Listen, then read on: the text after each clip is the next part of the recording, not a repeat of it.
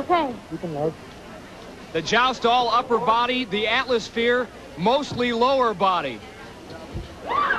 Mike, this is the fourth event. It's a very pivotal event for these two contenders, tied 5-5.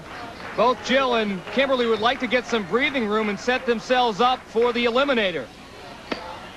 Zap's partner, Gold. And Atlasphere is brought to you by Skittles.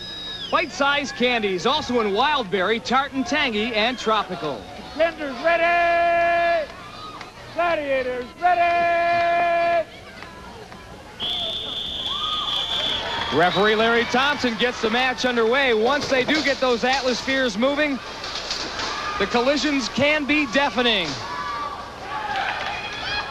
Kimberly Lentz with a breakaway down towards scoring pod number 3. Can she get it to settle and hit the sensor? She does. Each score worth 2 points, Larry, sorry. Meantime, Jill's trying to score. Gold says no way. Now she's breaking open. She has a shot at number 2. Oh. She hasn't settled in yet.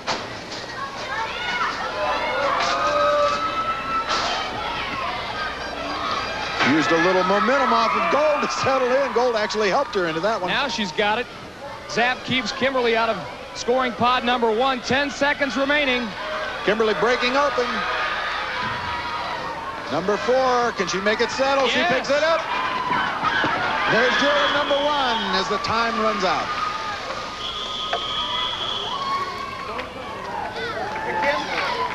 And Kimberly Lentz picks up 3 goals worth 6 points. Jill Schenk, 2 goals worth 4 points. So Kimberly now with an 11-9 lead.